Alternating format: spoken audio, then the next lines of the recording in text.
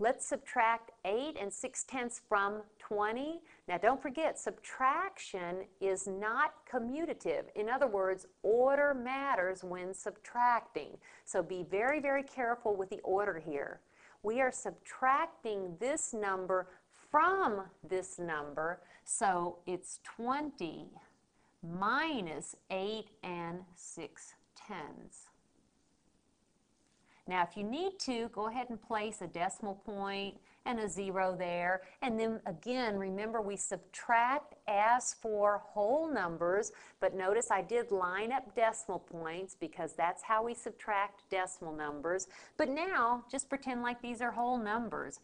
I can't take 6 from 0, so I need to borrow. I can't borrow from here, so I'll borrow here.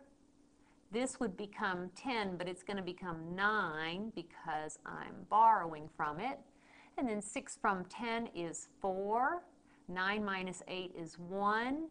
And then 1 minus 0 is 1. And then we line up decimal points, and there's the decimal point in my difference.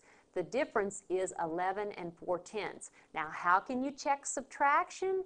Take 11 and 4/10, add to it 8 and 6/10, and that sum should be 20. It will be.